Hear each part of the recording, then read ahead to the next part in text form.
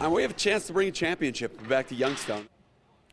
Phantoms fever. It's a playoff season for the Youngstown Phantoms. This is a look as the team boarded their best today for tomorrow's game against the Muskegon Lumberjacks. The excitement is building as the team starts its journey for the Clark Cup. 27 First News reporter Greta Mittereder talked to the players and the coaches and learned what they're hoping to do for the Valley.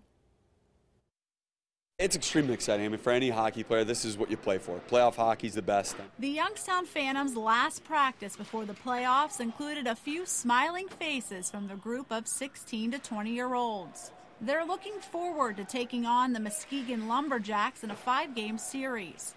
The first game on Wednesday is in Michigan, and then they'll travel back to Youngstown's Cavelli Center this weekend. Definitely has a big impact on the game when the Cavelli's rocking and it's packed and everyone's loud and exciting. Phantoms co-owner Troy Loney says this team is built for success and should make the Valley proud. It is important for the city. I hope we get the people to understand the caliber of athlete that these guys are. A number of players will one day take the ice in the NHL. But for now, all eyes are on being champions of the USHL.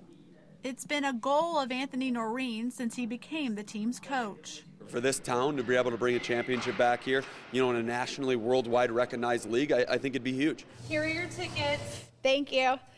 And tickets are on sale here at the box office at the Cavelli Center for this weekend's games. For Friday and Saturday, we haven't upped ticket prices at all since the regular season. You can get in for as low as $10.75. Well, that's pre-sale. If you just walk up to the door, you can get in for $12.75. So far, they've sold around 700 tickets, and the Phantoms expect sales to pick up, especially on game days.